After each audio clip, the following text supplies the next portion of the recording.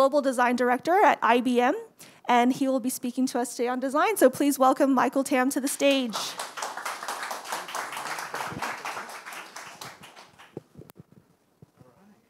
Well, good morning, everyone. How are you doing? All right? Awake? I'm not a morning person, so so I can feel some of your struggle if you have that.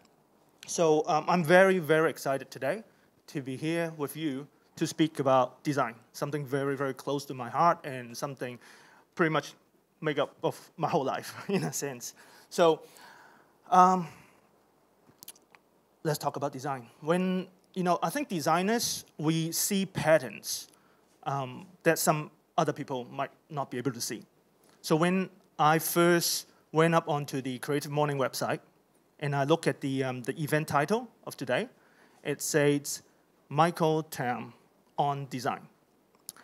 And I see something probably only I can see. Because as I read it again, I see Michael Tam design. That's literally my last name. And my family name is pretty unique because it's kind of rare. And it literally means Michael Talk Design. So I think that's just perfect for today. And I think my parents are going to be very happy because finally I get a chance to show the world how unique my family name is. But as we're going to start with talking about design, let's start with the stereotypes and myths about design and designers. Okay? 13 years ago, I was a junior advertising creative. That's not me. That's not me. He looks pretty cool. But I was a junior advertising creative, starting in New Zealand in an agency. And the first ever question my senior art director, that was him, I looked him up on Facebook years ago, his picture, he asked me a question. He was sitting next to me, holding a napkin with a scribble on it, and he turned around, he said, Michael, you can make things look nice, right? Stereotype, right? Because everyone expects designers can make things look pretty. Well, I'm sure you can all do that. I can do that, but I can do more. I can design with intent. I can be strategized. I can create impact and much, much more. Okay, that's the first stereotype of designers. And then fast forward to 2020. I was having my final interview with IBM iX, more specifically, is the experience design consulting arm of IBM. And I remember I was given office tour around in the office, meeting people, and I met up with the general manager at the time. And I remember very vividly that I was introduced by my hirer to the general manager, that he said, this is our incoming creative lead. He wears ripped jeans. Cool, right? Okay. Well, I think what he was really trying to say is, I'm going to be hired to make IBM look cool again. Well, are designers supposed to be fashionable? I don't know. But today I'm IBM's Global Design Director, and I love working on complex enterprise business problem, helping my clients to solve the problem strategically. So I think, I don't think any designers would like to be judged like a book, like a book cover, right? But I think for today, because there's a lot of designers here, and I'm happy to comply to this myth. So I wear my tight ripped jeans just for the occasion.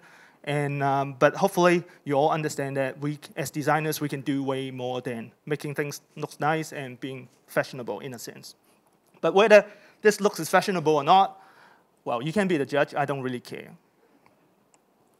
I don't really care. Designers are sort of eccentric artists, aren't we? Well, some people certainly think that. But I think it's important that we have some sort of creative pride, being a little bit different. At IBM, we celebrate wild ducks designers. Especially today, nowadays, with all this complex enterprise business problem that we all face, it's important that we bring a diverse group of thinkers with different backgrounds, different skill set to the table. Everything that I'm trying to say here is that I think we need design to be more. But how? In what way? How can we make design more? How can we evolve design to be the 2.0? That it can deliver more impact? Well, I have 3 very simple personal stories to share with you, and hopefully it can help us to, or hopefully it can illustrate how might we make design better. The first story is about embracing ambiguity. 26 years ago, my family immigrated to New Zealand. And I was a teenager. Thankfully, I spoke pretty decent English. But as a student, I failed all my maths, my science subjects, everything. So I really had no clue what my future holds, especially going to be starting a new life in a new country. And that sort of cluelessness took me all towards university. And that was the time when we had the, well, some of you probably remember the early 2000 dot-com crash. So it means I didn't know what I wanted to study. I was hopping from one major to another. I was studying computer science, and then I hop over to accounting, information system, e-commerce. Well, the list getting really, really long, and finally I graduated in marketing. But guess what? I didn't do that. I did none of those majors. I turns out to be a advertising creative. And, well, because I figured that I can draw. When I was really young, I loved drawing. So I thought that would be fun to be an advertising creative. And in that industry, it was, apart from the fun, it was very fast moving, and fast moving to a point that I didn't know what's next. And turns out it was a job in Hong Kong. An agency job in Hong Kong took me back to where I was born. And but then I basically just hopped on a plane, and I didn't know what's waiting for me in terms of I wasn't ready culturally, I wasn't ready professionally, and all that. So I think that's the nature of my life all that time. Even though now I'm looking back as a designer, as a creative, seems like my career turns out all right, and my work seems to be okay. But then it seems like throughout my whole career, I have always been staring at a blank canvas. And but then, little did I know, that actually got me ready. It's a blessing in disguise. Because now, after all these years of not knowing what I wanted to do, it got me ready to embrace ambiguity every time when I'm giving a new brief, when I'm giving a new business challenge. So today, I help IBM to transform big enterprise client business. Like this pack of, actually, I got some chips in here. I like this pack of chips. You can easily get it from a 7-Eleven down the road. Very simple, someone deliver it to the shelves, and you just go pick it up. But little that you know, the complexity behind having a big workforce to make sure these chips are fresh, crisp, and ready for you to pick up. So it will be much easier than someone just come to a talk and then someone giving it out. So this part of the experience. Catch someone, oops, nice. And it's hopefully stay crisp. Oh, sorry, there you go. All right. So back to the story with Lates. When I first hopped on this project, it's actually my first project when I joined the global design team at IBM. And I was dropped into a 300 people agile innovation group, which was resourced by which was made up of resources of both IBMers and employees at Lates, and they were going through this journey. It was 2 years we were 2 years in the journey of a 10 years transformation project, and I can tell you, we were facing so much challenge and so much unknown when we were helping the client to reinvent the future experience of how frontline employees of Lates, how do they go from the factory, pick up chips, make sure everything is right, get it to the shelf, and constantly every day go back into a 7-Eleven, a Walmart, and reshuffle those chips to make sure the fresh ones are up front so that you can pick up the right ones. So every step of the way on this journey, we have no answer. We have absolutely no answer what we should design as transformation consultants. But then I think I can be very thankful for all those years before when I was facing all unknown. It trained me up to know that it's okay not to have the answer. But all you need to do as a designer is to ask questions, make assumptions, validate your assumptions, do your research, bring other people along, bring your client along, and hopefully, as you move forward, you prototype forward, and then you can come up with the right answer along the way. So if you are a designer right now, or even if you're not a designer, if you're facing a blank canvas, facing a almost insurmountable challenge for your business, for the project that you do, embrace that. And it's going to make you stronger. And if you felt like you don't have the right answer, it's okay too, because you can learn from that if you prototype forward, if you test your assumptions, if you test your ideas forward. So my advice for you when you're facing a blank canvas is that you should always ask, what if? What if your client wants this? What if your customer wants this? What if you can have no restriction or no constraint to your solutions? Because only by asking what if, that's your superpower as a designer, bring onto a team that is hoping to help to transform business from today's struggle to be ready for tomorrow. So design is really about asking what if. My second story is about reduction. Even at the very early days of my career, I have never held back from sharing and giving away everything that I know, all my knowledge.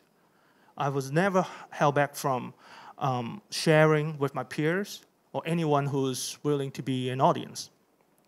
So in the past 9 months, I have been teaching experience design at H Academy. H Academy is an education platform with happier recruitment. And in the last 9 months, 51 students, 4 cohorts, they all signed up just to learn UX design. But I decided I want to teach them everything that I know, from design thinking to consulting to storytelling, everything that I would give away to them. But why did I do that? What's the reason? As a designer, why should I give it all away? It's my competitive advantage in a sense, right?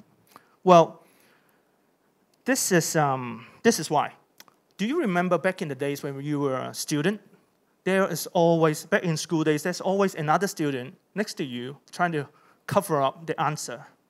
Cover up the answer so that you can't see whether it is the homework or whether it's in an exam paper. They always try to cover up. The problem with that is you stop yourself from learning more because you're living on your reserve. Right? You're living on your reserve. She's, like in this situation, in this book, Paul Arden said, the hoarder, she's already reducing her capabilities because she's living on her reserve. So, that is the reason why I never stopped myself from giving what I knew away. Because only that you can grow as a designer. If you give everything away, you're left with nothing. You are forced to look around. You are forced to replenish and relearn. So since the beginning of the pandemic, I've been dedicating my time to design mentorship, over 7,000 minutes of them through a platform called ADP List. They are a platform that looks to democratize mentorship for everyone in the world. And I was very lucky to have the chance in in the past year to speak with over 120 students, not students, or young designers all around the world. And I realized this whole experience validates my belief all along, is that when I give away more, the more I gain. I become a better design mentor because I need to always find a different ways to communicate, to articulate with, to connect with these designers from different levels, different backgrounds. But at the same time, also I become a better design leader because I hear the stories from these mentees. They came from different industry, they come from different agency, in-house, whatnot, and I learn as well. So when I give away, when I have less, I gain more. So great design is about achieving more through reduction. Okay? But I believe this growth mindset is not just going to be limited to designers, but it should be applicable for everyone. So next time when next time that means could be in about 10 minutes, when someone reach out to you, seek your help, seek your advice, when they get to that collaboration table over there, writing down what kind of help they need, ask yourself, are you giving it all away? Because that's your chance to grow. Whether you are a designer or not, that's your chance to be better. My final and third story is about, on contrary, from the last one, is about addiction. Now I'm looking back to my career, about 12 years of career. It's not really that long, but it's, especially compared to some of you, it's not really that long, but it's all right.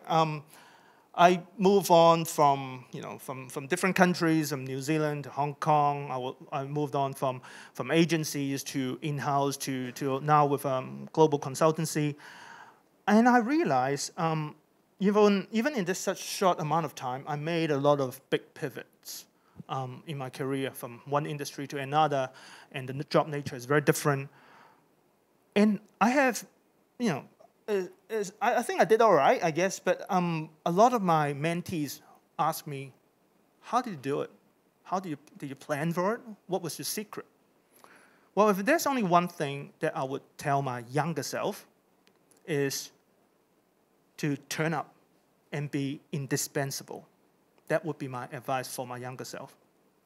But thankfully, I don't need to hop on a DeLorean and go 88 miles per hour back in time to tell my younger self on that, because my mom did that for me. She showed me the way. Many years ago, when my family, like I mentioned before, immigrated to New Zealand, my mom realized the importance of speaking better English. So she signed me and my brother back then to have private tutors with an older lady. Her name was Mrs. Martin. I still remember that. It's actually great experience for me preparing this talk, because I actually sort of gone down memory lane and went on Google Maps, and that was her house, I think, if I still remember. And she was widow lady living on her own in her 60s. Very, very kind lady, and all I did with her and my brother with her was when we biked along the seaside and went to her place and have conversations. simple English lessons, have conversations, read a little bit. So there was nothing really stood out or memorable apart from remembering her. She had, actually funny enough, she had her cat. I found this icon. I was very happy when I found this icon because it does look like her with her cat. And yeah, but nothing really that memorable except one evening. On one evening, she invited my mom and I to join some of her, with her small group of friends to have dinner. And well, I was a teenager, and my brother was a little bit younger, so he wasn't ready. My mom didn't took him along because he wasn't ready for an adult gathering. So my mom took me along, hang out with them, and all I remember was they were talking about business. They were talking about economics, well, the economy, and basically everything, the grown-up stuff. And let me tell you a little bit about my mom. She's a tiny lady. Grew up in Hong Kong. She, in the 50s, 60s, if you know, back in those days, they have very limited education. She can speak very basic English, but she's definitely very street smart.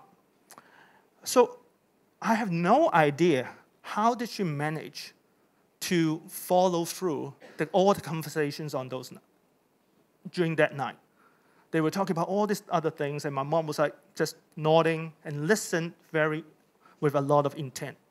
But I think that's what makes her valuable on that night, because she turned up. She was there. She turned up, and she was value adding in a way, because she brought me along. So I was the value added part. As the only kid at the dining table on that night, I must have been listening with the same kind of intent, the same kind of focus like my mom did. And someone took notice.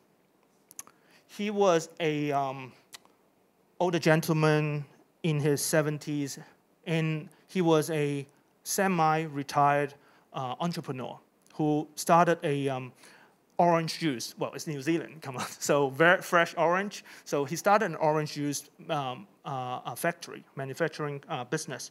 And he noticed, and he came up to me and asked if I understand all the story and everything that he talked about, the juice making industry. So my response was, yes, and tell me more. Okay? Yes, and tell me more. And I remember, I actually barely understood anything that they talked about that night. But as a kid, I just soaked it all up that night. The vibe in the room, everything, the exchange between these adults, I just soaked it all up. And this gentleman, he then, I remember very, very vividly, even today, he turned around to my mom and he said, you know what, your son, Michael, he has sparkles in his eyes. Okay? You can come up to look later if I still have the sparkle. Woody Allen said, if you want to be in a job where they don't accept you, turn up. Make yourself useful. Let people get to know you. Eventually, they will accept you because you are part of their community. Well, you're part of their universe, in a sense. So I believe, well, IBM believes as well, good design is good business. And great designers will make sure the design is value-adding. It's an addition to life, to business. And you do that by letting go of a very widespread cynicism that exists in our today's world. You let that go. by being positive and by always asking what if, and most importantly, always when someone seeks your help, respond by saying yes and what else can I bring onto the table? And I think that is very important for designers in today's world, because you cannot be just sitting in front of your laptop, behind your Mac, and just doing craft work. You need to be adding value to business. And yes, and now we come to the end of my talk. We are human beings. We are not machine. So we have hopes and fears. And fear is always sort of lurking in the background, but it always exists. But we should embrace both hopes and fears, because it helps you to understand. We need to recognize these hopes and fears so that we know how can we design. As designers, how can we design a better way forward? Especially as now we are hassling in a world that's filled with complexity, filled with ambiguity.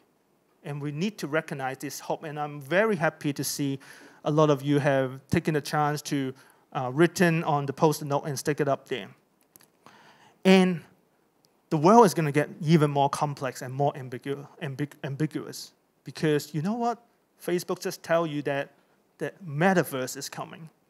So how might we design for this kind of unknown, right? I did that too. I did this exercise too. My hope is that I hope I could inspire everyone to design a better world. My fear is my story doesn't resonate with you and it's not actionable enough. That's my fear.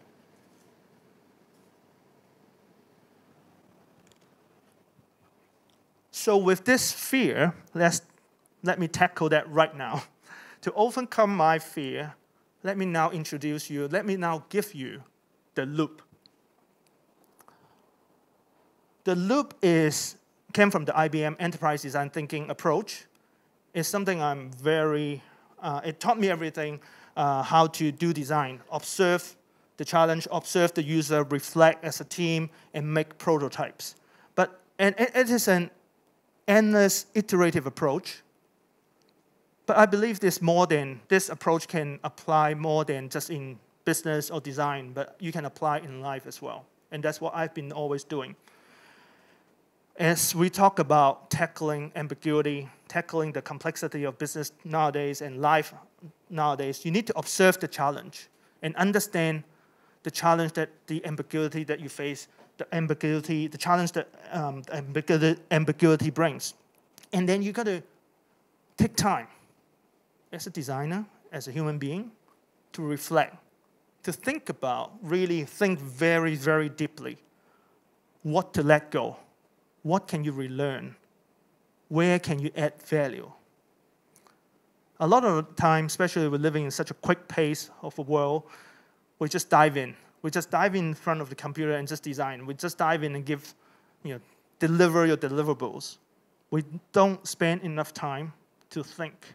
And I believe the reflect stage is very, very important for a designer. But as much as how important it is to observe the challenge, observe the user, reflect as well, I do believe action is important too. So make sure you make your everyday a prototype. Make your everyday as a prototype.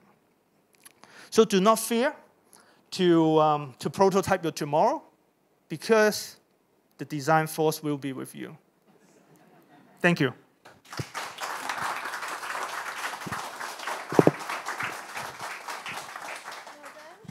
All right, thank you, Michael. We're going to open up to Q&A now, so we've got about 10 minutes. Does anyone want to kind of just start us off? I need to, Ching, could I have that other mic? Sorry. Hang on just a second.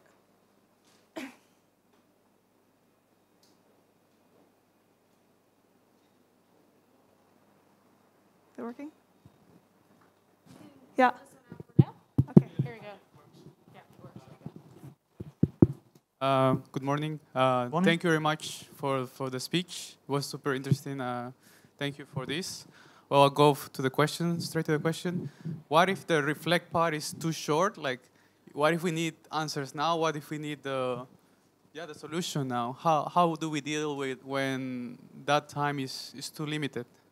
What would you suggest? Thank you. Great question. How short and how long do we spend it at each of the phases, right? Well, the truth is, you can do. Okay. The truth is, you can. It's actually up to you. How long can you, you can spend on each phase, but one thing we always encourage our designer to do is to loop as quickly as possible. It doesn't mean if you spend hours and hours to just sit around and think, it's going to make your design better. It doesn't mean you spend 2 years to doing your user research will make your design better. Well, it will in a way, but it doesn't mean you will come up with the perfect answer.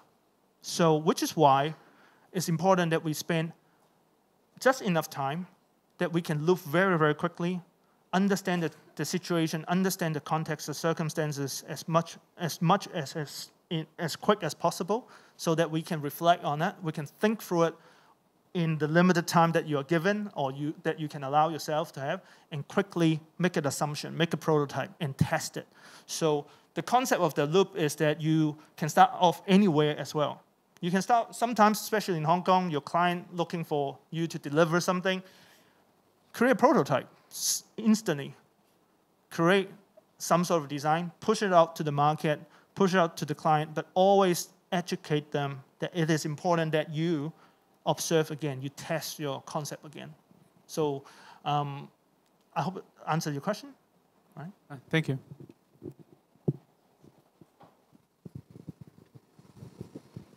Hi, Michael. Hello. I'm interested to know how you transition from a very visual-based medium in advertising to what you do now, which I think it's more of a high-level systematic thinking, like design thinking. How did that transition happen?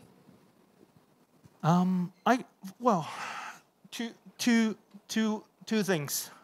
First, I was very lucky. I was very, very blessed by the fact that I always had a boss and senior who were very strategic. So it's interesting when earlier when I talked about the story of when I came back to Hong Kong, I wasn't quite ready about all the challenge from both a professional sense and also from a cultural sense. It's because I realized when I first came back to Hong Kong, a lot of agencies, a lot of creative, they were very visual driven, like you were just saying, and they would just focus on the craft, and they don't have enough thinking. So throughout my career, once I have that realization that the direction that I should go, I don't know where's my destination, but I do know sort of a direction, and the direction is I need to go with a career that's a little bit more strategic, like a planner, like a strategist. And then I start looking for jobs with boss, with senior, who think alike.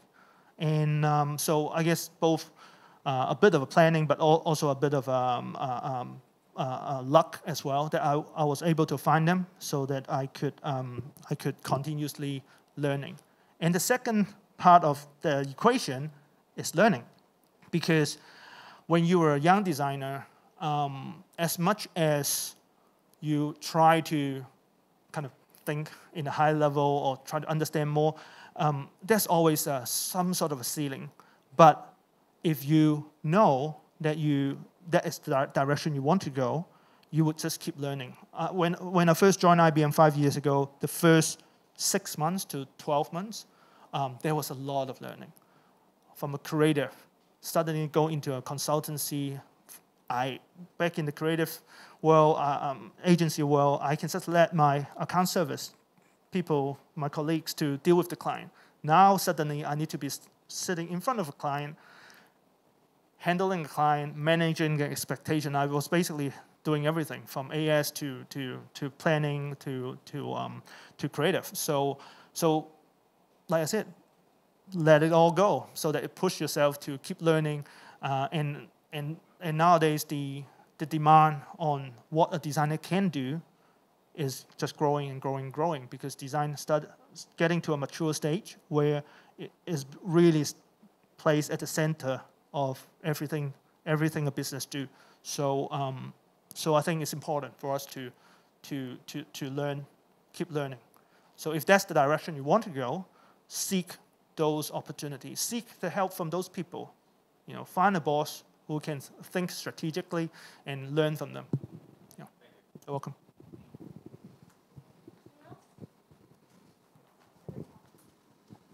Sorry. Hi, Michael. I'm Jess. I have a Jess. question about the positioning of IBM iX team. So, because IBM as a tech consultancy, then I want to understand, do clients come to IBM iX as a standalone service, or are clients coming in for IBM iX as a upsell opportunity from tech consultancy, and then you have interaction or a customer experience design consultancy as an add-on or value-added service? Thank you. I have a question for you. Are you from Accenture? No. No, but great question. I'm not. No. Just No, a because joke, I'm just a also joke. from also from consultancy, also work in trend forecasting. So I'm Yep. interested to know, where the opportunities would come from. So just I thinking can't help. I strategically. start waking up, so I start teasing people. I can tell you this very quickly. I can tell you the sort of the journey that IBM iX have gone through. 5 years ago, when I first joined, it was a new brand. It was a new entity within IBM. So we were sort of like the add-on. So people would come to us. Well, IBM has a lot of long-term clients. So traditionally, people go to IBM when they look for a server, when they look for infrastructure. So back then, it was an add-on. People, as you said, value-added service. They look for someone to design the web, someone to design the app. So that's how we got some new business back then. But as the market mature and also as the team mature, as we grew, now we are pretty much almost like a standalone brand. I mean, standalone brand, but we work very, very tightly with the rest of IBM.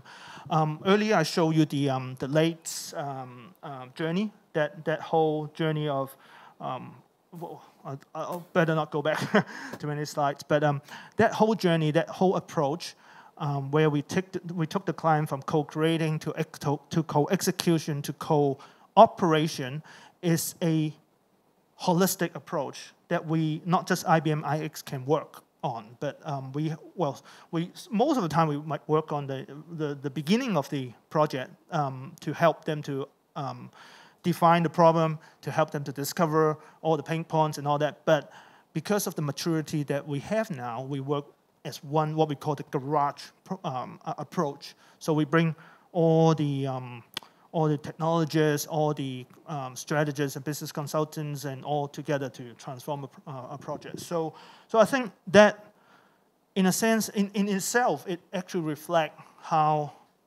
design and the industry has changed. Because, like I mentioned before, designers, the demand on designers is getting more and more.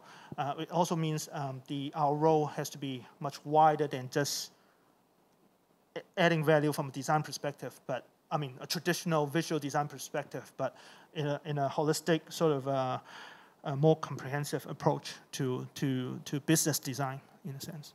Yeah. Okay, thank you.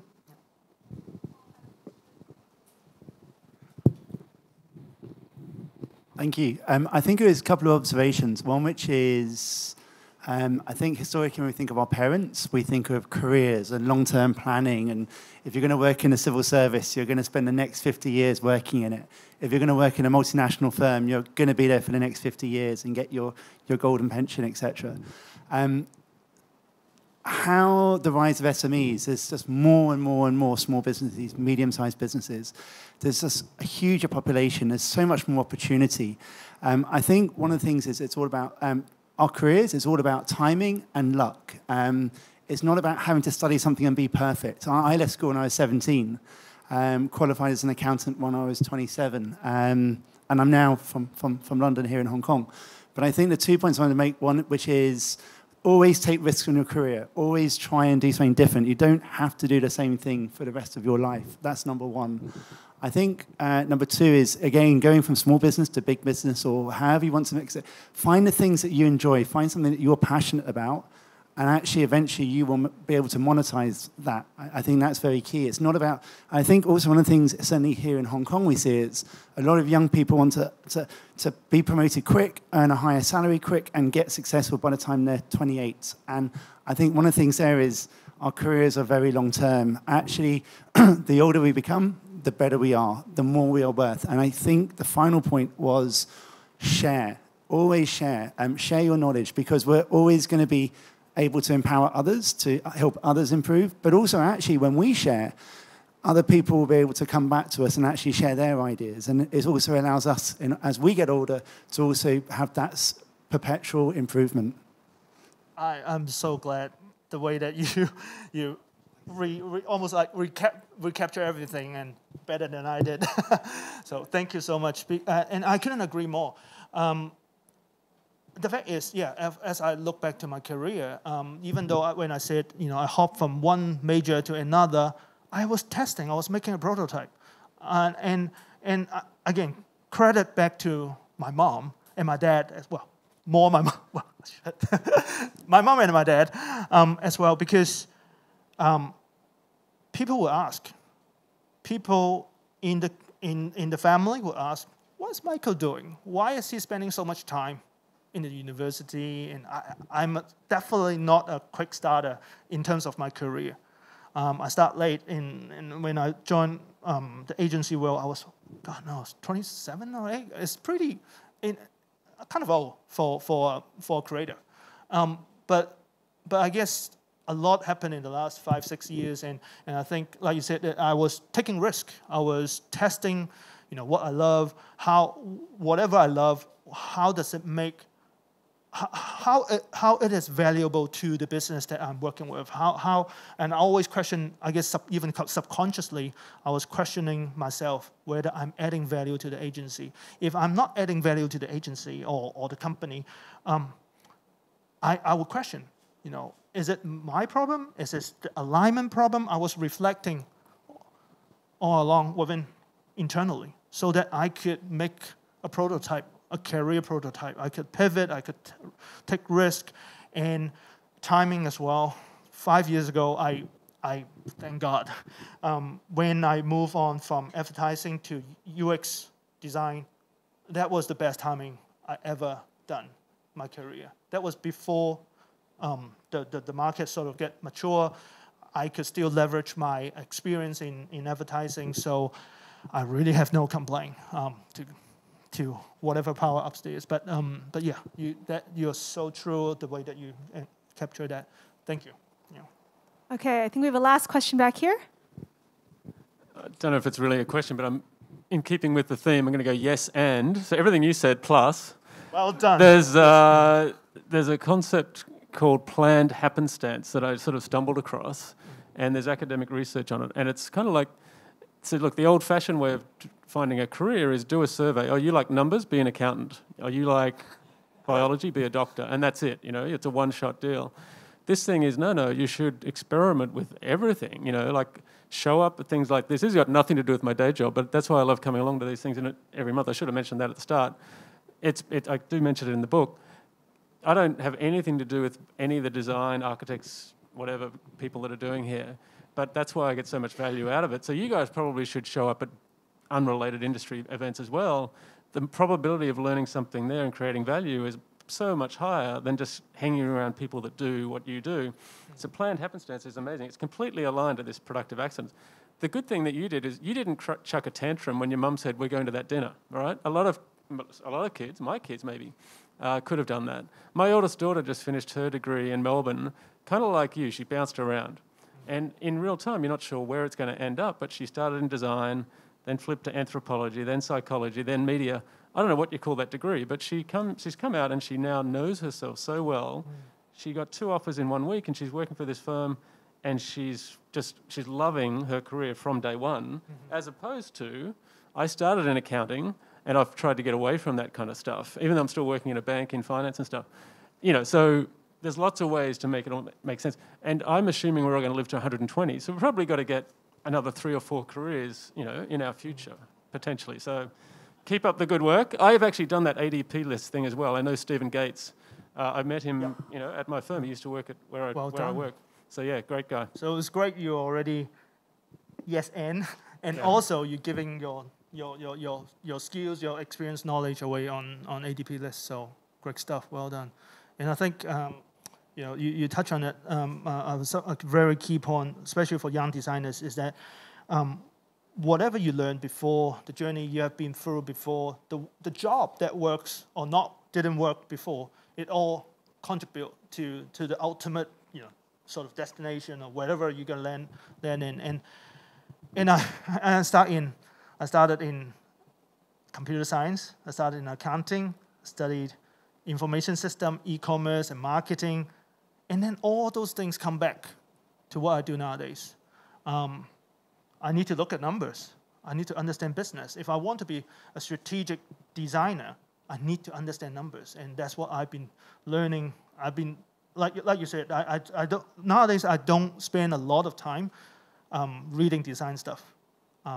I spend most of my time reading business stuff, talking to people from business background, from different background, different industry, and I think if you think back to if you look at some of the best designers, legendary designers, they always said, your design is an extension of you, is an extension of your life.